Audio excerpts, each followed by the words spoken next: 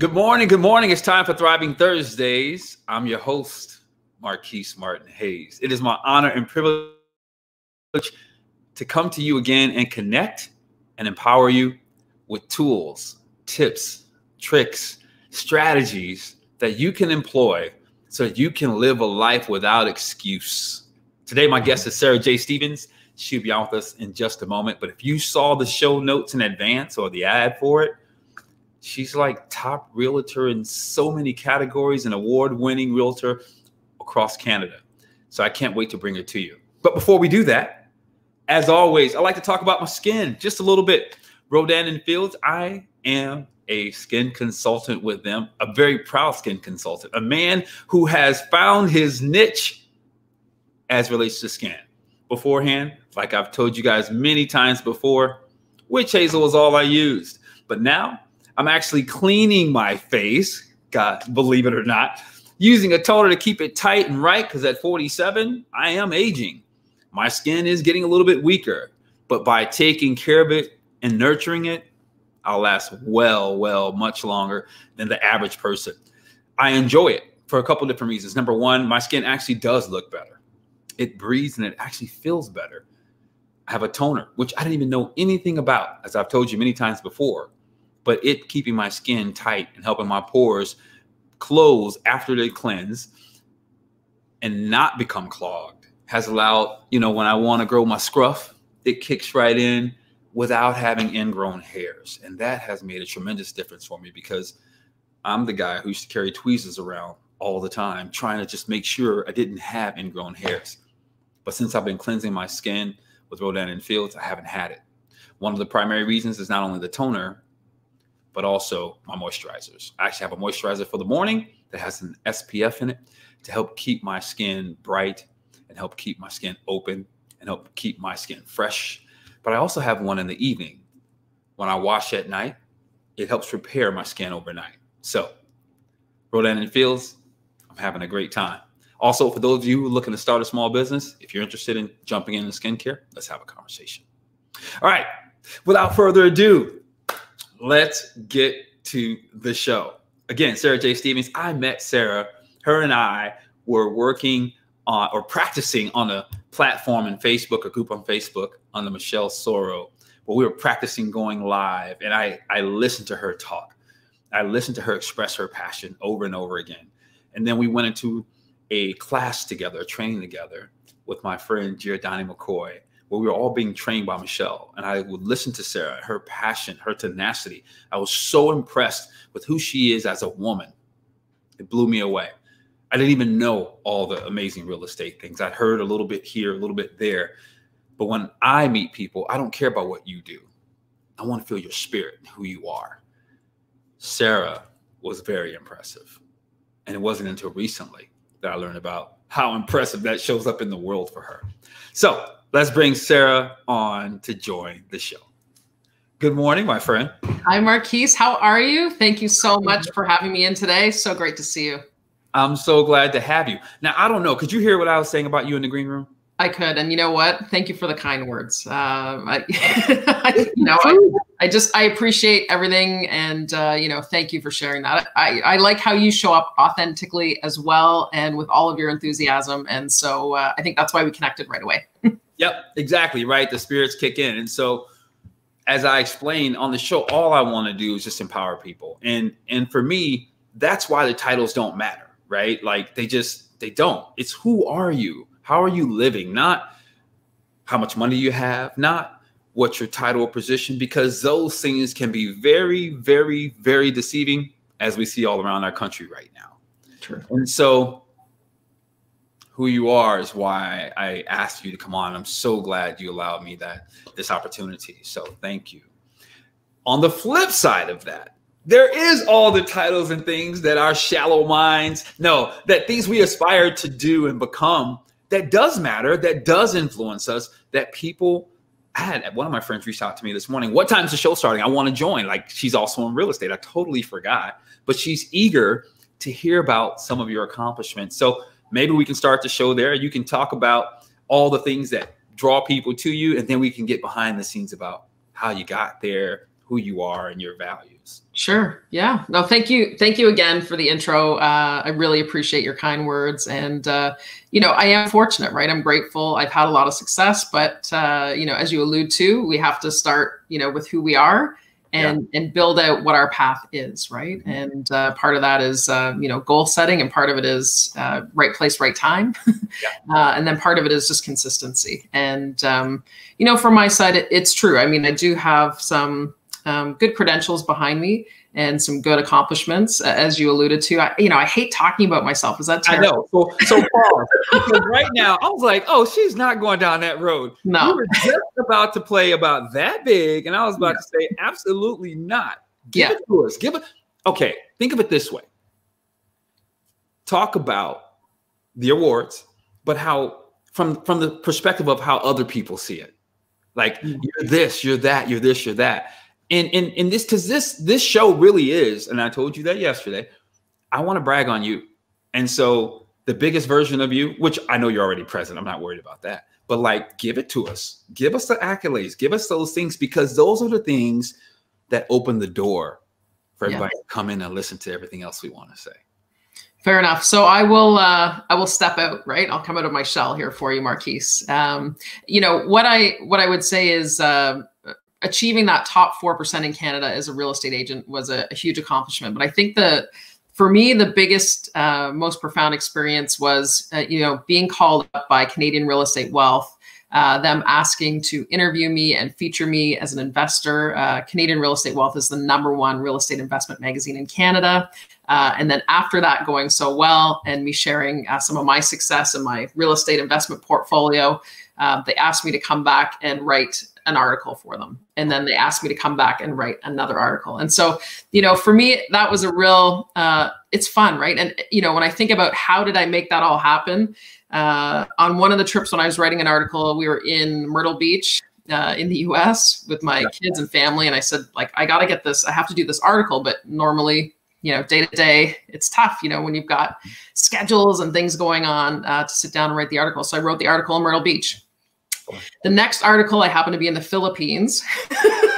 And again, said to my family, I got to stay back. You know, you guys go on the day trip. I have to stay back and write this article. Anyway, you know, the benefit for me is, you know, I wasn't getting paid for writing those articles. Okay. Genuinely, I wanted to share my experience, my insight, you know, help guide people and coach them. And for me, you know, I have a phys ed degree. That's my undergraduate degree. I also have an MBA, but I have a phys ed degree. So at heart, I love, you know, working with teams and helping people and coaching them. Yeah. And just because I've been successful in real estate, I still love to bring that back, right? I still love to, you know, inspire people, and not only inspire them though, but I love to have them accomplish, you know, get those results, right? Yeah. So that then we can say, okay, good, we got the next step.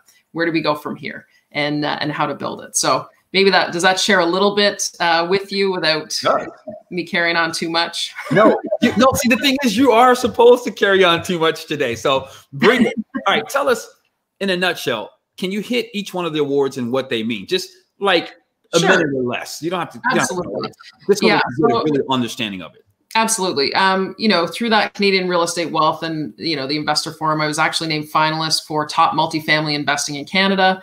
That ties back to, you know, my spouse and I, we own a few apartment buildings. So that, you know, we've been acknowledged as top investors in Canada. I was also nominated for the RBC Entrepreneur of the Year Award. And that's a female led award 3 years in a row. It's a very competitive award. I would love to win it one day, but of course there's amazing people that secure that award annually. So just to be nominated was a huge win for me. And also, you know, being a Centurion, you can see my statues. I have gold statues behind me. About them really cool. They look fancy, so I'm not famous in that way, but those awards are just acknowledged that I'm top 4% in Canada for Century 21. I do have my real estate license, so that was a key one for me to try and achieve that. You know, my children were small. When I was, you know, working in real estate initially. And so that's a big one. My kids, you know, they saw me win one and they said, will you get another? And so I have twins. So I said, okay, I'll try hard to win another one. And then when I got the second one, they said, well, are you going to get a third? They said, I don't know, like this, you know, it's a challenging award to win. You know, you start at 0 every January 1st. So you have to build that back up. Yeah. So I'll have another one on the way for 2020. And so they keep asking me now, they're saying you need to get a double. Oh my God.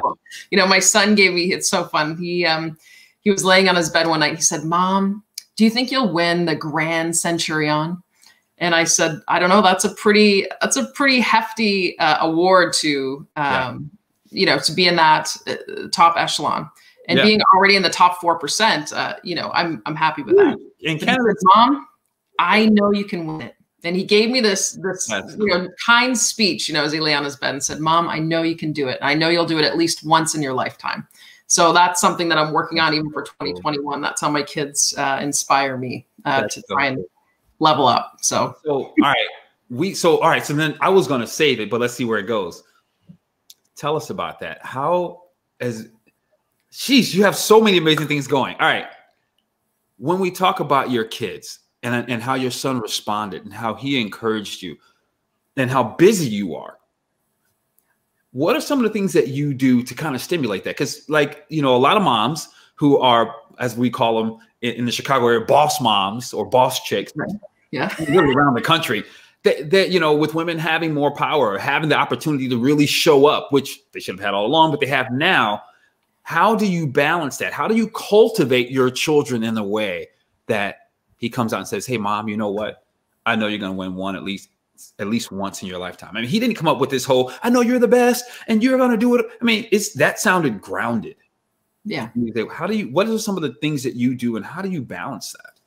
Yeah, I think it's a fair question, Marquise. And it's been a challenge, right? For most women, you know, especially when you have children, right?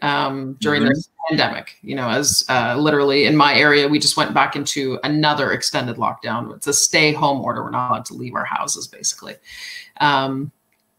So it's been a challenging year overall. Never mind when you're trying to run a business. Now we've got, you know, I've got kids at home, so I'm a full-time professor, so I teach college courses, right? I'm an award-winning realtor, so I have a full-time real estate business. Like, I'm in this full-time. You know, we have investment properties, and we do hire out and contract out. I mean, to save myself 2 hours today, I even just called up a colleague and said, hey, can you do an errand for me? You know, I'll pay you this much money. And she's like, no problem. She came to my house, you know, take care of it. So part of it is networking, you know. Okay. And delegating.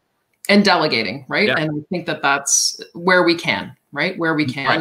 And I feel fortunate that I'm in that position that I, you know, have access to that. Before I used to, you know, just work long days. And I know that there's probably some of you out there doing that, right, to make it happen, to get to the next level. But, you know, for my kids, I try and involve them. You know, I'll give you an example just from today. You know, they're up early.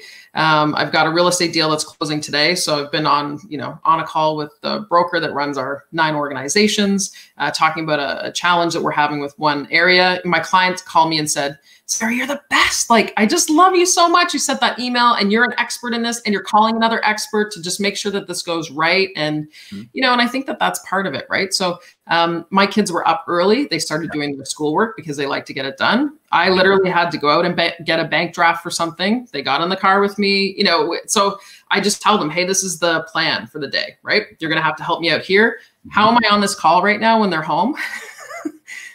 I said, you know what, guys, I'm going to let you watch TV for an hour. And they said, you are? Because we have a rule, no TV during the week. Yeah. Oh, that's what's up. It's a school day. They're supposed to be, you know, in school. They've done a lot of their work. So they're watching a show down the hall. I said, here's your lunch boxes. Eat your lunch. Please don't fight. Don't get hurt. And please don't interrupt. And so, and they understand, right? I mean, they're 8, right? I've got twins that are 8. It's tough when they're younger, but, you know, they start to understand. And they start to understand, you know, they said, what's going on with this? And so we, you know, we share that information with them. You know, we educate them. When my son says, you know, how much is this house or how much is this mortgage? I tell them, you know, good. Yeah. So they're involved in this conversation because you're saying you have a couple of things that I really want to hit because I love where you're going. I hate to interrupt, but you mentioned they don't watch TV during the week, yet you're as busy as you are. And so sometimes I know parents aren't necessarily fans of TV, but it's like, how am I going to get my things done? How do you manage that during the week with them? And then please come back to where you were leading also. But how do you manage that during the week? Like, what's it like? It's, you know, it's a choice, and it's kind of the rules that we have over the holiday period. I mean, we celebrate Christmas in our house. And so we you know, we had the holiday period and they were allowed to watch TV in the morning when they woke up for an hour, and they were allowed to, we usually watched a movie or something in the afternoon or in the evening, but that was during the holidays, right? But we're back to a school routine. And for us, our kids don't operate well with, you know, having, for example, sugar or watching TV. It doesn't work for them. It makes the day worse for them. So we just, you know, we just set the expectation. And so what do? They play with each other. They play on their own. They color. They do their schoolwork. If they want, they can come in my office. They sit on my lap. We look up houses, or they hear the phone calls with the lawyer. I mean, I don't mind. I just, you know, I tell whoever I'm on the phone with, hey, you know, my son might be in the room, or my daughter, or whatever. So, you know, that they know. But at the same time, it's not like the kids are out there telling anybody anything either. They just, they're just involved. They're around. And I, you know, they want to come in. And again, this is more pandemic based, right? Normally they would be in school. But, you know, at this time we've got to adapt. And I think that that's something that all of us are, you know, are handling in our own ways, right? Based on what works for our family. So, you know, you said that's how we have to adapt. And I think the problem that you just solved is we don't teach our children to adapt at an early enough age, yet we expect them to when they're older. But what you're cultivating is adaptation as they're expanding and growing up. So they're going to know about real estate, how it functions, and probably be brokering deals when they're in high school because they can see and they have an eye for it. I would love that, right? Of course, I never want to push them into what I would love them to experience. You know, from my side, you know, why do I work on these things? I want to build a legacy for them, but also something that they can move into, right? As we look at, you know, where are jobs, how do people get paid, et cetera. You know, if they want to work in our company and work for us, you know, they can apply. They have to show us that they, you know, have the capability, capacity, and also the interest to do it. But I mean, they know also how they can make money around the house. So, you know, I only pay them for things that save me time in my business. So they still have to do other chores and work, but I don't pay them for that because I don't get paid. You know, that's good parenting, woman. Well, thank you, but I like that because you know, I have Melania's the youngest; she's 15 now, so it's not so much of a concern. But the struggle was, how do I I don't want to pay you for chores. You live here too, but you pay them for the work they do in the business, which is very distinctly different. And Melania, which is really cool, when I had the bar, when she was available, Dad, can I go to the bar with you? I'll take the money, I'll serve the customers, I'll run the counter, and she was excellent. I didn't catch it, but she was earning in the way you just described. And that's just another great, that's just wisdom. That's just wisdom. And it's experience, right? And it allows them to see how are ways that we can earn money. So if they want to earn money, and sometimes they decide they want to buy something, I say, well, you have to work to earn the money. So then they'll come in my office and say, can I shred the papers? Can I, you know, and they know all their jobs. Can I fill the paper in the printers? We have some laundry at our apartment building. So we have bags of coins, and so they can roll the change, right? And then I pay them based on what they're, you know, and so that's just like little things that they can do. But also, you know, we this year we purchased one of their grandmothers passed away, my mother-in-law, and she passed away, and she left them a bit of money. And so we said to them, we actually sat them down and said, look, Lola left you some money. So, you know, of course their eyes light up, like, what could we do with it? And we said, look, you could either buy something like toys and whatever, and the money will be spent, or we could invest it in this rental property. And you can each own 21%. We'll structure it through one of our companies. So it's, you know, we had to work with our lawyer, accountant, et cetera, to structure it all, but that's fine. Those are the details behind the scenes. But that way, Lola's money will continue to grow. You will have a part in this business. So they know they say it's our house, right? Like, is it our Airbnb? And they will go and work in the Airbnb too. Now, of course, we're not taking them out of school to do the cleaning, but on the weekends, they went on Christmas Eve to clean the Airbnb, and we pay them. Like, they do get paid, not the full cleaning amount, right? Right. The kids, but they get paid, and they do a really good job. They know what the expectations are. They show up. They do the work, they get paid, and they're proud, you know? And they said, well, why do you have to go clean on Christmas Eve? And I said, look, that's what happens when we run a business, right? Because even then there's still some pushback. There's still some, there's still kids. And I said, this is what happens when you have a business, you got to do the work on all the days when other people can't, right? Because of course we have cleaners as well, right? So it's not, we got to balance things out. But when there's no cleaners, they're going out to clean the Airbnb. And so, you know, for them, it's learning about opportunity, how to make money, and start to plan and plant that seed. You know, when they said that they were willing and interested to put their money into this investment property, I mean, for me, that's like, it's working. They're listening, right? We'll see when they're 16 maybe, but you know, I'm hoping that these seeds that we plant now will carry through, right? Because then that money will help them pay for, you know, hopefully education down the road or whatever the next thing is, right? They want to do. You know, you did something that my father used to do with me that I hope people really get. You sat down with them and said, hey, listen, you can buy toys or like not that they really had an option, but in their mind, they had an option because you set them up in such a way that allowed them to see why one would be better, but still let them sort of choose. And that is critical for creating productive citizens. They know the options and yet they have a say in it. And not only that, you then allow them to work as cleaners on the property that we own. I mean, Sarah, you've got to write a parenting book. It's something I've wanted to do for a very long time, but I love because a lot of times we don't know what to do. Like we just know we're stressed, probably because we're watching too much television, probably because we have too much sugar in our blood. And so it's causing us to be in disarray. That's another conversation. Yeah. And I love that you're aware of those things and you're saying for your children, I'm not going to allow these things because we've studied, we've been with them, we've watched them, and they don't function well in that environment. And then you've cultivated this world of parenting and partnership with your children so that you're likely going to have a lifelong relationship with them and be successful in business with them and carry it forward. I mean, wow. Yeah. Wow. Thank you. I mean, that's my hope. I mean, they're so young. I mean, there's so many years to go, but I just know when I look at other parents that have kids that are being successful, you know, we're trying to do what we can, you know, every day to make sure that we're having that. And of course, there's not always great days. I mean, I yell at them, they know. Yeah. Right. They're still kids.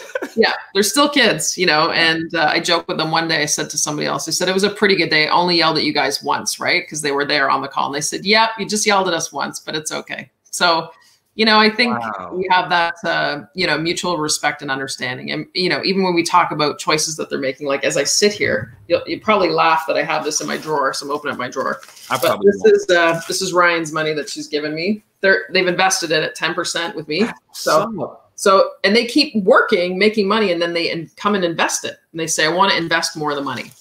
You know, because I explain to them how they can get a return on their money. So what I'm trying to teach them is that discipline of,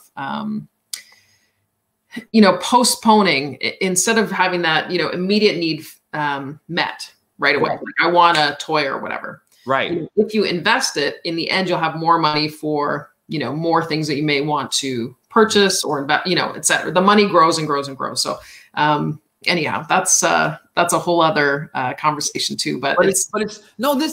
Listen, we're talking to someone who has built in a system in their life so that their next generation, their lineage can carry it out. This is everything. Yeah. This is thriving. Like most of us don't know how to raise our kids.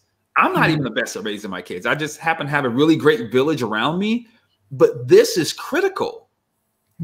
I love just the fact that they're so engaged in the everyday conversation. Yeah.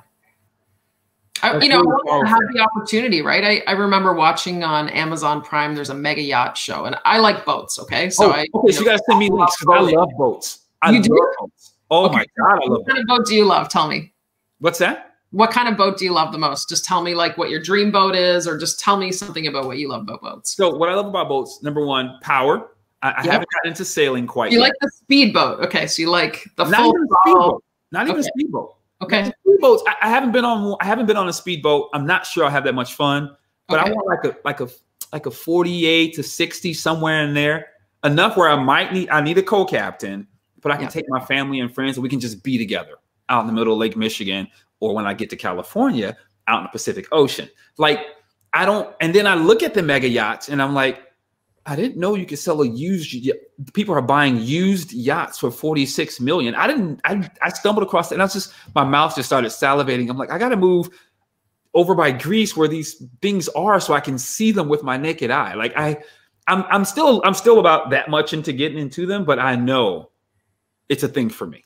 It is a thing for me. I was in Dubai in February. I was speaking, and I saw mega yachts literally with my own eyes from the beach. And it's, anyways, I had seen this video or movie with Liam, and we were watching, and he said, "Mom, why don't we have a mega yacht?" I said, "Did you hear the numbers?" I said, "I don't have $186 billion or whatever it is for the mega boat that we're on 3 months out the year." Yeah, I said, so that's why we don't have one. You know, we do have a boat. It's a bow rider, water ski boat, whatever. So we do have a boat. But he said, "Why can't we have that?" I said, "Look, in my lifetime, it's not possible for me to have one." I said, it's not actually, I don't think it's possible. I said, but for you it is. And I literally got out my financial calculator, right? It's like $50, $40 financial calculator. People listen, go. And I literally calculated for him. And that's why they're doing the investing too, because I think all these things keep coming back to them, right? They keep hearing it. So I said, you have the possibility to hit, you know, to be a billionaire in your lifetime, you know, just with some of these easy things that we're doing. You don't have to, I said, if you have a business, you know, obviously having a business will take you there faster. You know, it's going to be difficult to have a job and save money and et cetera. Yeah. But if you come up with business concepts, et cetera, or even the real estate investing, you can be in that category. And so I think also from some of these things that we watch or see, that also puts them on that path, right? It's, you know, I want them to have choices. I don't want them to work all the time. I mean, I don't work all the time either. Yeah. You know, we probably traveled, we went to Asia last year, which is, you know, the irony of all this lockdown happening. You know, we got to go to the Philippines, you know, we stopped in Hong Kong, and also in Korea, which is amazing to stop there as well and check things out. But, you know, it's fun to be able to travel. I play with the kids every day. Like, you know, we have Nerf gun fights or whatever. Anyways, you got to fit it all. You fit in what you can and prioritize, and then also recognize not everything's going to get done. Well, I agree, but like, I love that you acknowledge, hey, listen, based on the schedule I'm on, it may not happen for me, but hold on, let me grab this calculator, because for you, that's possible. And here's how, because it's easy. I was one of those parents. You can do anything. You can become anything. And I meant it. But there's a very distinct difference in pulling out the calculator and showing you how and stimulating the mind on how the steps to get there will work. As a matter of fact, I grew up, I love people. I just want to make the world better. I didn't care about money. And now I'm older. I'm like, wait a minute. That's all well and good. But if you don't have money, you don't have the opportunity to really do it the way you see doing it. You're just wishing great ideas on the planet. That doesn't work. Yeah. And so taking the time to work with our children to show them how it's going to happen is critical. As a matter of fact, I just had a conversation with Zion in college about, she wants to just dance like the rest of her life and travel, which is great. I'm like, but we need to make sure we start having more conversations about how money makes money, because otherwise that's not going to happen. Yes. Or if you twist your ankle, then what? Yeah. Right. So I love that you're bringing that out. I love, we're not even talking about budgeting. We're talking about how to make your dreams come true, which is a very different conversation. Yes. We're looking at it from like the opportunity, right? So this is the opportunity. And then there's a system to get there. It's not, you don't just have to wish upon a star, right? You actually can make this happen, which is why they have the bags of money in my drawer. Exactly. Right? Because, they're watching to see, okay, then I understand what she's saying. She's calculating it, and they're putting that in place. The other thing is, they watch us as successful as we are. My spouse and I, we started with nothing. Okay. Like major student loans, the most embarrassing story I can share with you is that I bounced a rent check when I was in grad school for $100. Oh. My landlord called me up. This was in the summer, because I was taking some summer school classes and staying at home. And they said to me, your rent check bounced. So can you come in and give us another check? And I went in and I said, are you sure it bounced? And they said, yeah, because the office wasn't far from where I was living. Yeah. And I was devastated, because for me to not have $100 in my bank account to pay, it's my responsibility to pay for my housing, right? I mean, we need food and we need shelter. And that's really like fundamentally, that's what we need money for in our, early days of life, no matter what. No matter what. I didn't have $100 to pay for my rent. I mean, that really, it set everything home for me, and that for me was a turning point that I decided I didn't want to be that person. I had kind of a history of a couple of different things that happened basically around $100. And I decided, you know what, I'm going to change my life. I am not going to be broke. I'm not going to, be short $100 ever again. Yeah. And so, from there, that almost set my trajectory. Right. And that was only when I was probably in my early 20s that I bounced that one check. I became a millionaire when I was 35. So you can imagine from that moment, right? I didn't even know that. So like we got like a good 25 minutes or so. Okay. Driving to that world. Like I know you're going, I'm excited. Okay. I'm excited. I love it. Yeah, I love it. But, I think it's our mindset, right? It's, it's that moment when you say like, this is not going to be me anymore. And I told myself, I'm not going to bounce another $100 check and I'm going to change my life. And I came up with, people come up with vision boards and statements, but I told myself, I'm going to be a millionaire. I am going to be a millionaire. And I said that to myself all the time. I had it typed out. I probably have it somewhere here in my office as well. The original piece of paper that I had it typed out. I'm going to be a millionaire. I'm going to be a millionaire. And it wasn't necessarily about the $1 million.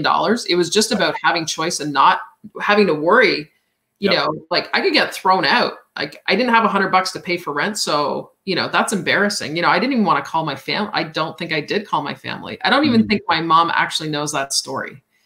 Or my grandparents, you know what I mean? Like it's that kind of a raw story that you just, you kind of bury it. Right. Yeah. But it's that point of just changing how you're going to, function. And like I said, I think that's what really changed my trajectory in life. That I owned that I was broke and I didn't want to be. Right. And okay. So owning was huge. Yes. What practical things from bounce check, mind decision to millionaire?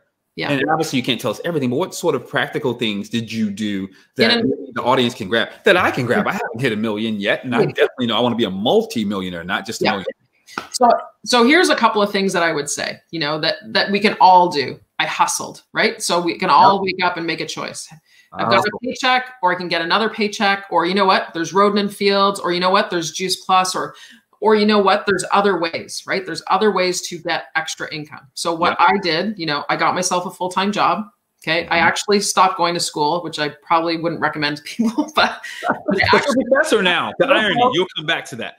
But I was and I did come back to it. I did finish it, and I do have my, degrees. So I have both my degrees. I did finish them, and that's, that's a longer story. But the short story is I was so broke, I went out and got a job, right? So I literally went from bouncing $100 rent check to like, I need to work now and I don't really have a choice about it. And we do that, right? Yeah. When we need to make money, we go do it. So that's what I did. I got a job. I worked my butt off. And, I was making, I think it was like a salary of $24,000 a year. And I was working like 90 hours a week. I was working insane hours to just, because I needed the job so bad and I wanted to show up and I wanted to, anyways, I put all my effort into it. But from there, I then got a job at a bank. So this is kind of an interesting story. I won't take up too much time with the story, but I think it's fascinating. I got a job at a bank, and I went to the bank because I had decided doing my MBA. I'd done some research that I told myself, you're not smart enough, Sarah, to make a product or come up with another company, but you work hard enough that you could invest in real estate. And so I studied my way to my wealth. But I also took action. So what happened was I came up with a business plan that I have sitting over here, from 2002. So I had a business plan on how I could build my income and build my wealth. So I got a job at a bank. Wait. Yep. Okay. That business plan was a life plan, or was it on a business? So it was, I guess I'd kind of say it was both, right? I mean, it was a business plan on investing in real estate. But I had it carried out for like 20 or 30 years. Okay, got it. Okay. which is, you know, an interesting way of basically goal setting, right? I was forced to do goal setting in a business plan, but that's, you know, I had it staged out, you know, my 5-year plan, my 10-year plan, my 20-year plan. So the business plan helped get me going. But what happened, you know, I got a job at a bank. So I decided what I'm going to do is I'm going to buy a rental property so that I can start making more money. Because I thought I will never be wealthy. Basically, like what I told my kids, my son, when he's looking at mega yachts, you know, you can be wealthy or you can, you know, build your wealth, but you can't do it just on the hamster wheel. You know, the money that we earn day to day, that's our food money. That's our shelter money. Right. How do we really build our wealth? We have to do it through a business or other investments so that, like you said, money making money, right? This is a whole plan so that the money is coming into us, right? Instead of our money always going out. And so when I worked at the bank, I actually went to the bank, you know, sat down, said, here's my income, here's everything. And she said, I'm really sorry, Sarah, but you don't make enough money to qualify for a mortgage. And it was like that $100 bounce check coming back. And I was like, what? Like I work at this bank. You know, I have an MBA, a little bit of ego there, right? But in my mind, I was thinking that. I wasn't saying it out loud, but I thought, how could I not get a mortgage, right? Right. And so what did I do? Because again, I was in that situation of not having enough money, even though I had a good job. So I went and got another job.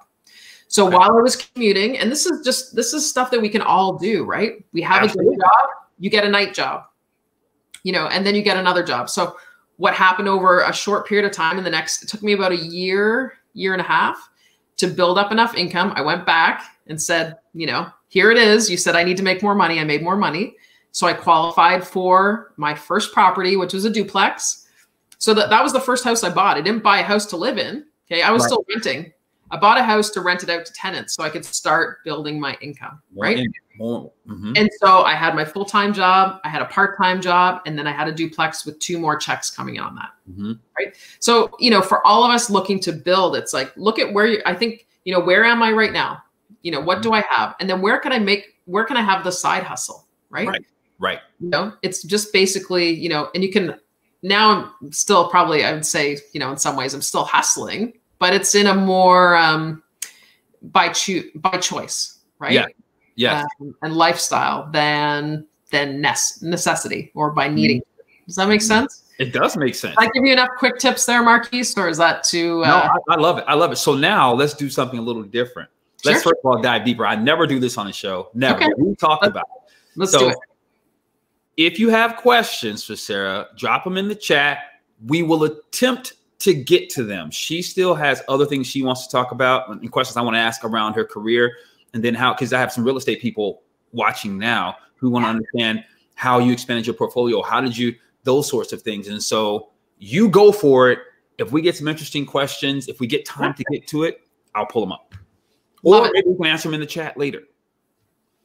I love it. Yeah. Yeah. Please ask questions. I mean, that's what I'm here for. If I can help anybody along the way, or you're thinking about something or you're not sure. I mean, I think I read 200 books on real estate investing before I actually did it. You know, before somebody said to me, Sarah, like, are you going to do it or not? You know, and I was almost in that analysis paralysis, right? You start learning things, and then you just talk yourself out of it. But if I didn't, you know, take action, you know, that duplex, we then bought another triplex, we then bought another duplex, we bought another duplex, you know. Anyways, now we're down to basically we have a bunch of apartment buildings, and we bought this, you know, Airbnb with our kids, and, you know, so we have a few other smaller little things on the go because again, we're adjusting with what the opportunity is. Yeah. But you know, that's what it's grown to, and that's literally, it hasn't even been 20 years, right? I know. I caught that.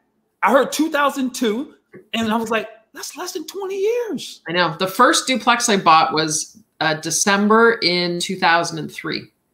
And in fact, like of interest, which people might be going through now, you know, it wasn't always smooth sailing for us, like for my spouse and I. So remember the global financial crisis, 2008, 2009, remember that? Mm-hmm. My spouse got laid off. So, and we had sold all of our rental properties, right? We bought a house on the lake. We bought a boat. We had like a hardtop convertible, like, yeah. And then my spouse got laid off, and I was like, yeah. Why did I sell all the properties? Like that was the whole point of having a backup plan. Right. So in 2009, we bought another property that we eventually sold and made $500,000 from.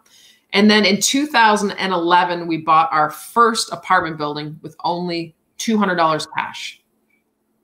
What? Yeah. Only $200 cash because we had to buy the shares. So anyhow, that's like probably a whole other story. And that's why I was also writing some articles for Canadian Real Estate Wealth to explain how that worked. But, you know, it was, again, that point of, okay, I did something, we made our lives better. Mm-hmm. You know, somebody gets laid off, you know, the income goes down to half. Yeah. And so how do we reset? And I'm like, I got to get back into real estate, right? We got to do this. And then not be selling out. And so anyways, now we have a bunch of apartment buildings and we've grown that literally in less than 10 years. So we basically had like nothing and then rebuilt it back up. So you got to start somewhere. Don't think that I was in a different position than whoever, you know, wherever you're at that's listening, right? I mean, it makes your story that much more doable. It's like relatable. The average person can go, wait a minute, she lost everything and then had to do it again inside of 10 years. And she did it. And I did it bigger. Yes. Like, you know, it's almost like you hear everybody say, you know, I basically was starting back from zero and then, you know, it was bigger, right? Because we had some experience, we built it out. And so then all of a sudden we, you know, kind of mushroomed, right? Right. So that $200 in fact turned into 2 apartment buildings. Yeah. But again, that's a class for another day. How to do it. That's a phone call I'm going to make after I read the article to talk to you about so that I can do that over here in Chicago. Yeah. Hey, quick question in the chat. Tanji wants to know, it's 3 questions, but okay. Summarize. What would you recommend an 11-year-old invest in? What's a good amount to start with? And what's a good book to start with? You know, I think it's like some of the concepts, right? So are you saying a book for the parent or for the 11-year-old? I'm going to assume it's for the 11-year-old. Okay.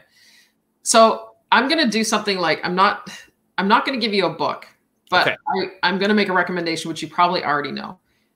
I'm telling you, Monopoly, just the game of Monopoly, that is like the best thing you can get your kids playing and understanding. That is literally real life. And honestly, when I was a kid, I played Monopoly by myself because my brother kept losing and he wouldn't play with me anymore.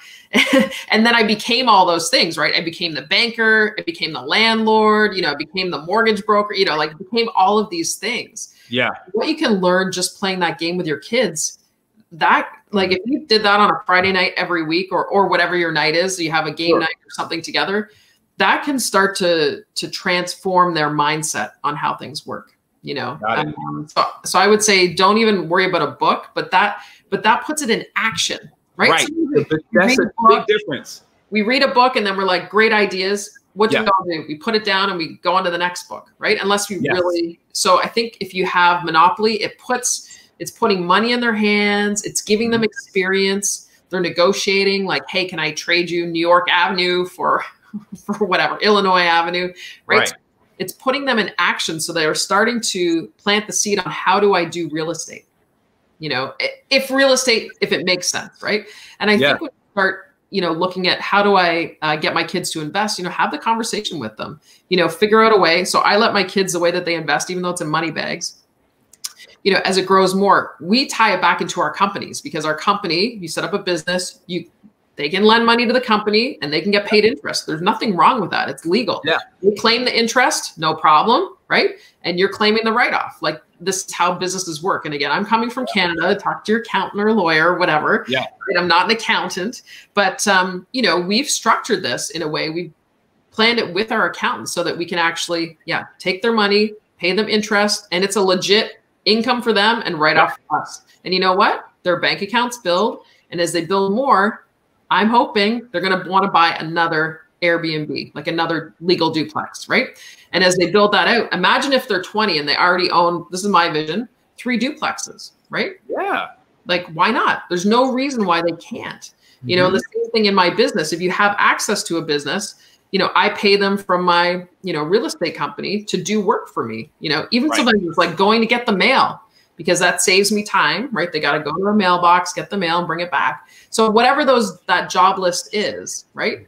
Then you can start to pay them, again, write it off if you have a business. you know, or talk to your accountant about how you can set it up. I think there's great ways that you can even run a sideline hustle to create a business, generate some income, and then pay them from that. You know, why not? Like if, for example, Roden and Fields or whatever, right? I think lots of opportunities out there. When I was young, I sold Cutco knives. Like that was my first introduction to the business world, you know, like call people up, you know, hi, you know, I got your name from so-and-so. They said he'd help me out.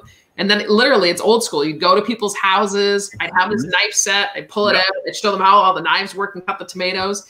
And then I'd sell them like $1,000 knife set, you know, and by the time I was, you know, ramped up to whatever percentage, you know, you're making $100, $200, $300, $400, $500 a set. That's a lot of money, right? Anyways, I love it. My son we were talking about this the other day, how he sold Cutco knives. Yeah, I love it. Yeah. And so I think one of the main things I got is just being active in it. Yes. Being active in it. And the one question I have, I believe the answer, I answered it just now, but I still want to ask it. Sure. I was really surprised. Actually, I was really impressed that you read 200 books on real estate before you started. Yeah. I don't know. What do you think, Marquise, but what's that? I said, I don't know if I'd be impressed, but you know, I think for me, what you can understand is that it stalled me out, right? I was stalling myself out. Okay. I probably only needed to read 1 or 2 books and I should have done it, but I wasn't buying the books. I was going to, you know, Chapters or Indigo or like Barnes and Noble, sitting in the back, like, you know, sometimes having a coffee if I had enough money for that or not. And literally sitting back there and like, I would read a couple of books every time I went in there, different books. I'm like, oh, a different book. Or I travel, I go to Florida. I'm like, oh, they have a real estate section. I go down there. Read the real estate book. So, you know, in some ways I was just holding myself back. You know, I knew I could make money in real estate because most of the world's millionaires, they have some kind of real estate component, right? Yeah. Okay. So I know it's a sure thing. The second thing, you read a couple of books, you've already got it figured out. And at the end of the day, there's learning, right? Every situation is going to be a little bit different. So as long as you find somebody that, you know, is an expert, that's how my own real estate business has grown. Right.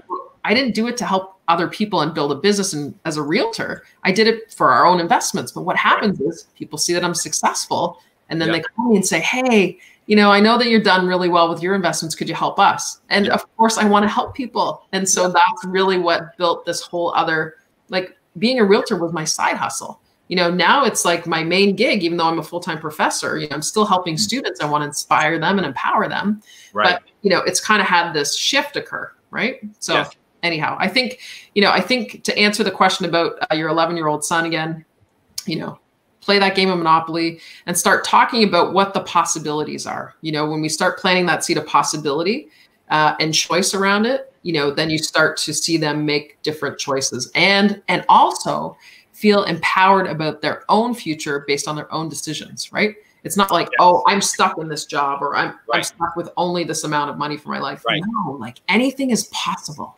Right. Like anything is possible. And that's what I really, you know, I'd encourage you with your 11-year-old or your kids out there to really share with them, you know, and then show them what the path is. So anyhow. That's really cool. All right. So as we start winding down, how can people not just like follow you? Like that's important, but like, I know you still coach, right? Yeah, I do real estate coaching. I've run real estate labs online. You know, I'll be setting up another one for later this spring. So if people are interested in that, you know, they can always shoot me an email and just say, hey, you know, I saw you on the show. You know, I'm interested in the class, that kind of thing. And then I can send them some more information. So, you know, that's always out there. But, you know, the last class I ran, I had students from Canada and also the US, which is nice because then it allows me to help people, not just in my geographic area, you know, but it allows me to help people on a broader scale, which I really appreciate, right? I want to help more people. And so if I get, you know, access to a larger audience, then that really, you know, helps me help them. So that's that's my focus now, right? Helping more people, you know, build their wealth. What can they expect in being in one of your workshops or your coaching sessions?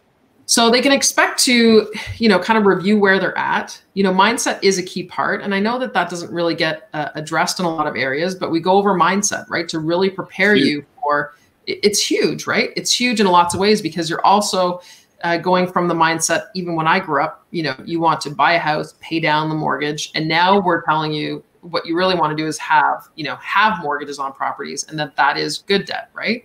Mm-hmm. So it's a shift of, where you're spending your money. Like, for example, I just went and got a bank draft today for, $40,000 to put down on a property, mm-hmm. instead of going out and buying an Audi or whatever, right? Like going and spending my money on something different.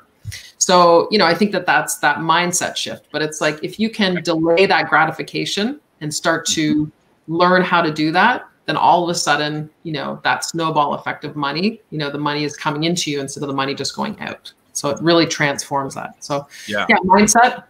And then the nuts and bolts of really investing, like, what am I looking for? Like, what kind of things should I be paying attention to when I'm, I just tell people, like, when you're standing on the street, look for these things, look, little things like that, or other ways to build money with a property. So it's a lot more specific as well.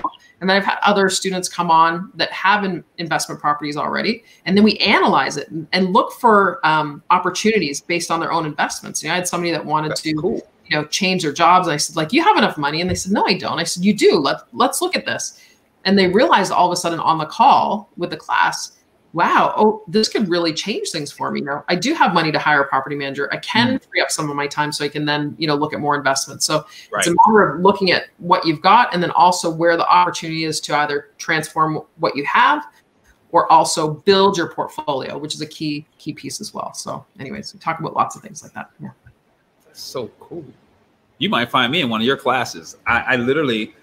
I'm intrigued. I've been studying stocks lately and playing, like, so I'm reading and doing, right. I'm doing both. Like, let's go, because I probably wouldn't sit and read 200 books, but if what I was told I probably should do, I'd try and get 50 in.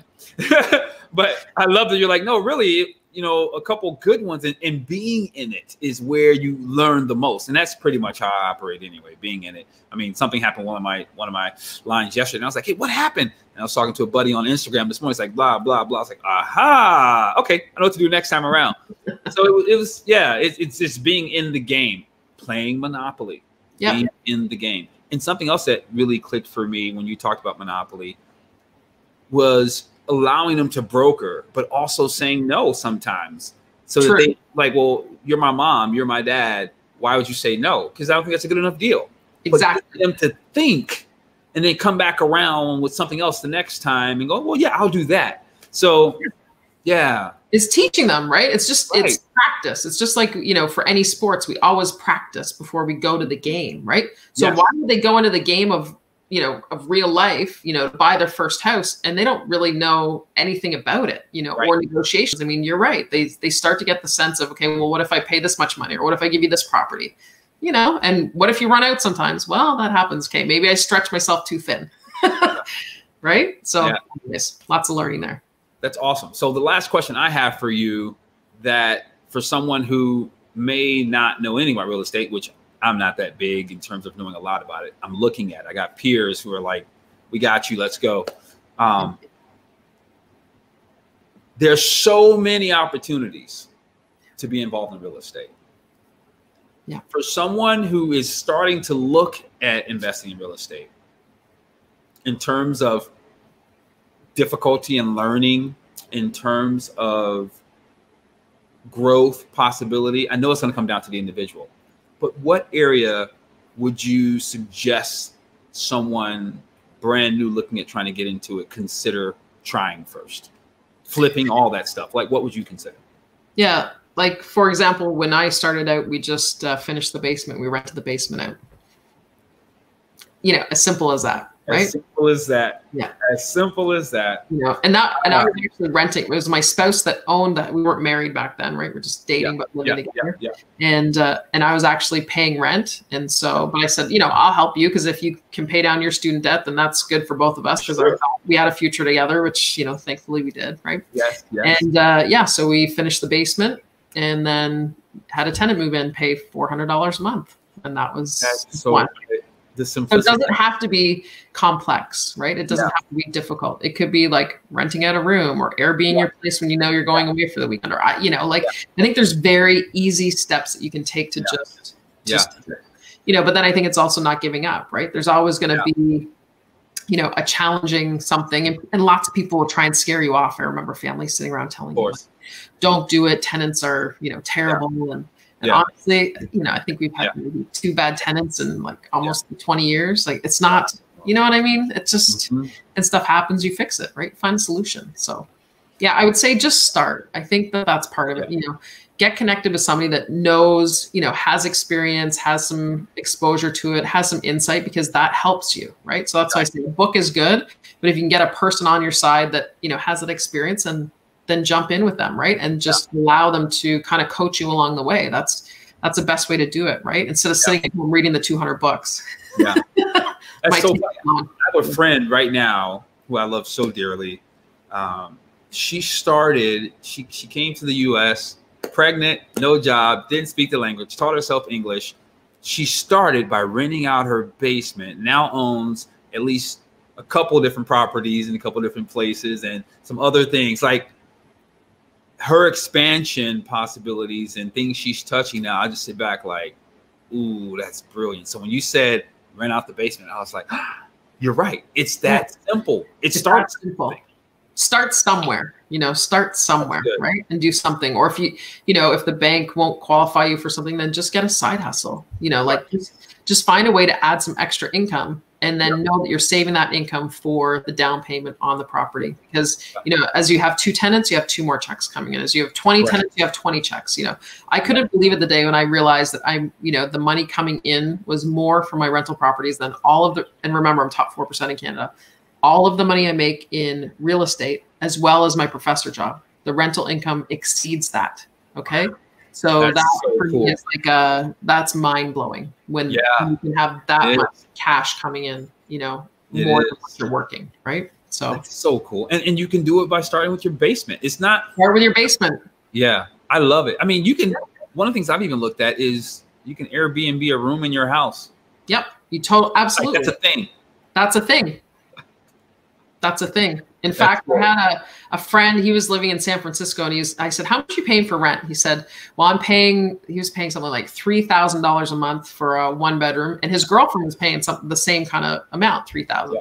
I said, well, why don't you guys move in together? And he said, yeah. So then we're going to find a place that's nicer, and we'll only pay $3,600 a month. I said, but how much would it really cost you to get a 2-bedroom or a 3-bedroom? So I said, do the research and call me back. So he did the research, and he was like, it would cost about $4,000 or $4,500. So I said, okay. So you guys are going to live in the same room, right? And he's like, yep. I said, so rent the place for $4,500. I said, it's only, you know, when you look at, you were paying $6,000, but it only cost $4,500. You're still saving $1,500 a month. Plus you have 2 more bedrooms that you can rent out. And he's like, what? I'm like, exactly.